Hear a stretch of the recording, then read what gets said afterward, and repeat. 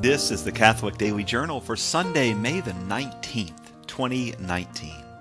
It's the feast day of Pope St. Celestine V. He was elected Pope in 1294 under weird circumstances. First, he was the last Pope to be elected without a conclave. And that means that the 12 total cardinals in the world elected him without any timetable whatsoever. They debated endlessly, they took vacations. It took 2 years to elect Peter Angelario, who was a Benedictine monk and a hermit. He became Pope Celestine V in the middle of the summer, and basically every decision he made and document he wrote was annulled by his successor, Pope Very Not a Saint, Boniface VIII. Celestine is remembered for one thing and one thing only. He freely resigned the office of Pope in December 1294, 6 whole months after his election. He would be the only Pope of the second millennium to retire from office.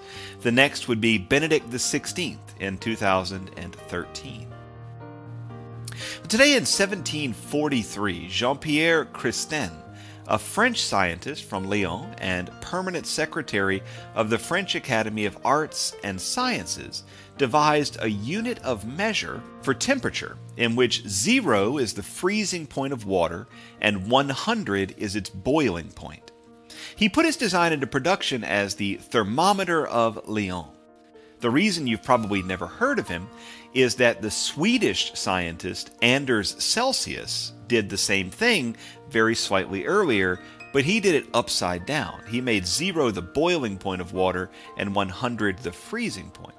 Christin and Celsius did basically the same work, but in different directions. Somehow, though, Celsius got the credit. For mega nerds, today is the big giant day in 2019 because the unit Celsius and the unit Kelvin have been officially redesigned alongside all the other SI base units. They are no longer based on boiling water and freezing water, but rather on the Boltzmann constant, which we all remember from our reading is a measure of the relative kinetic energy of particles in a gas, such that K equals R over Avogadro's constant. And I'm pretty sure that clears everything up. Today in 1925, 2 radically different men were born across the planet from each other. In the United States, Malcolm Little was born in central Nebraska to politically active black parents. At a young age, his father was murdered and his mother had a nervous breakdown. And at the age of 18, he left the foster care system and relocated to Harlem. He was jailed for petty crime, and it was in prison that he connected with the politically and racially charged Nation of Islam. He changed his name to Malcolm X, and after his parole in 1952 became one of the most visible and vocal civil rights advocates in the nation. Whereas Martin Luther King Jr. advocated peace and unity, Malcolm X advocated violence and separation. In the mid-1960s, after MLK's assassination, Malcolm X had a change of heart. He changed his message to mirror King's call for unity and peace. Across the world in 1925, Saloth Sa'ar was born to rich parents in Cambodia.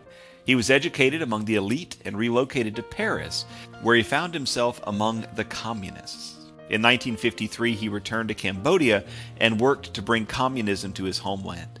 In 1960, he got his wish, and he became the head of the Communist Party in Cambodia.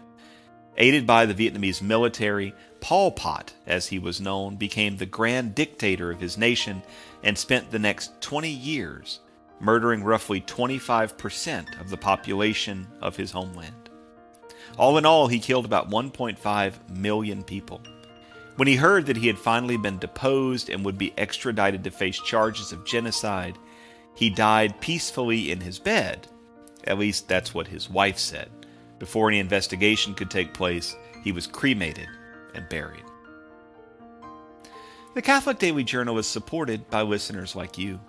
For more information, visit CatholicUnderground.com. And until next time, be on the lookout for the Lord at work in your life.